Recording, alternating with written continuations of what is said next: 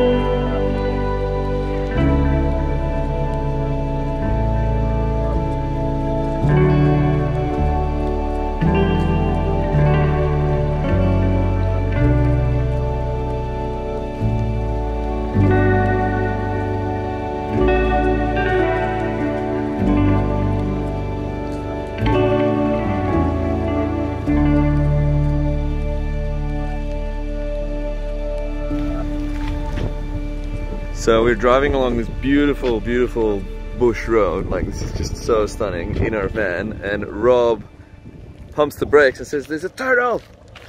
We almost ran over this little guy who's right in the middle of the where the wheels go. So like a scene from Mario Kart. He's kind of he's alive, but he's tucked in, so we're gonna save him.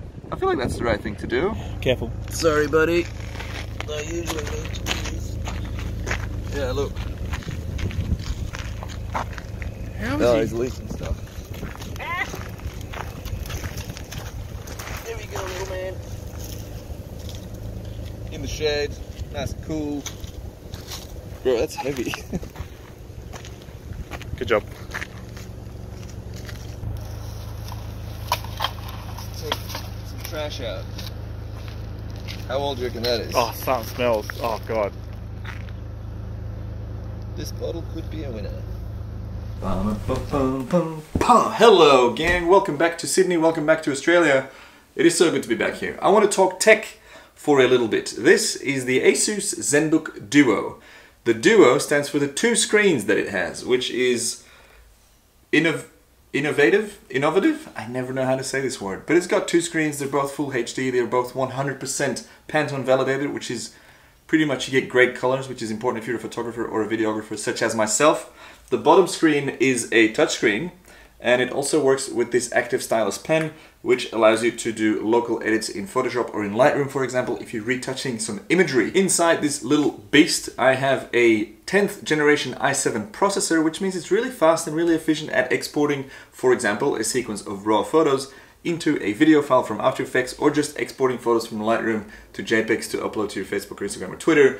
It's really quite fast and efficient. The bottom screen, which by the way is called the ScreenPad Plus, has a sort of a quick launch system with which you can customize which apps you launch at the touch of a button. For example, if I want to just launch my Spotify and my Twitter feed or whatever, you can do that with one touch. It's all fully customizable. You can use the draw stuff to put signatures on documents, all this interesting